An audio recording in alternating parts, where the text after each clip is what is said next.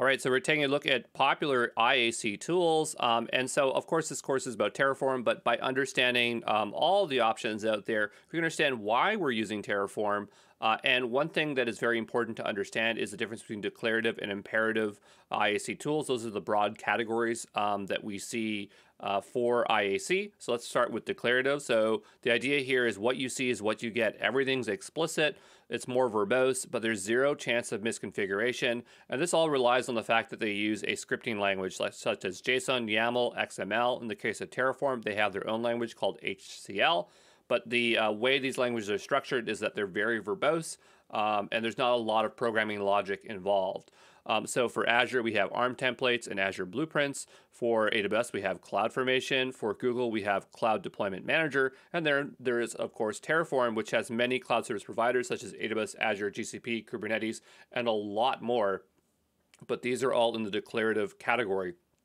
On the right-hand side, we have imperative. So you say what you want and the rest is filled in. Everything here is implicit. It's less verbose, but you could end up with misconfiguration. And when I say that, it's that like if you were to define, let's say, a virtual machine, you might not have to provide every single option that you would normally do, and it would fill in the rest. But if you weren't aware of what it was doing, that's where you could end up with misconfiguration. Though I would say that imperative tools generally try to always have their defaults as best practices, so you're not usually in a bad position, but you might end up with something you don't expect.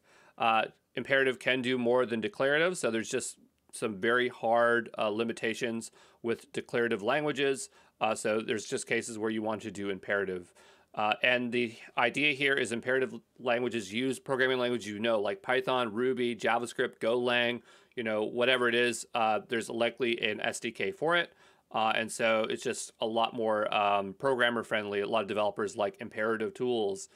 So AWS has their own called Cloud Development Kit, CDK, and it technically only supports AWS. And I say technically because HashiCorp has a very cool library that allows you to generate out Terraform HCL files, which allows you to work with anything. But when we're just talking about CDK on its own, it's just for AWS. Then you have Plumi. It supports AWS, Azure, GCP, and Kubernetes. So it can do a lot. So why would you choose with your team to use declarative over imperative? Well, it just really depends on your team, right? So like if they're all administrators and they're used to using JSON, YAML, and they're not good with programming languages, that is one reason why you might want to use declarative over imperative.